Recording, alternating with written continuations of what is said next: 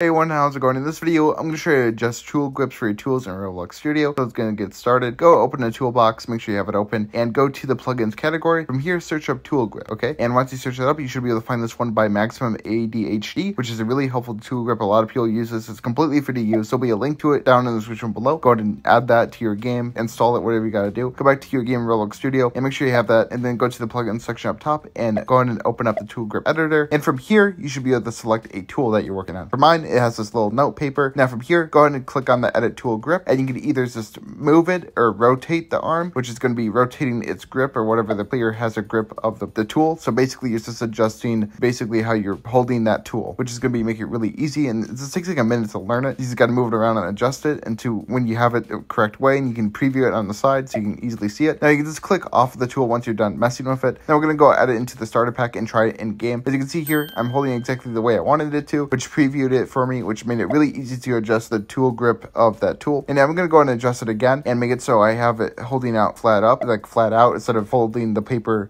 upwards. So I'm going to edit it that way, and it's really easy to change it and adjust the tool grip. And then that's how you basically adjust tool grips in Roblox Studio for your Roblox games, and that's how you easily just adjust it so you can easily make your tools. Please subscribe to the channel, smash the like button, and join the Roblox group. Link in the description below. Until next time, goodbye.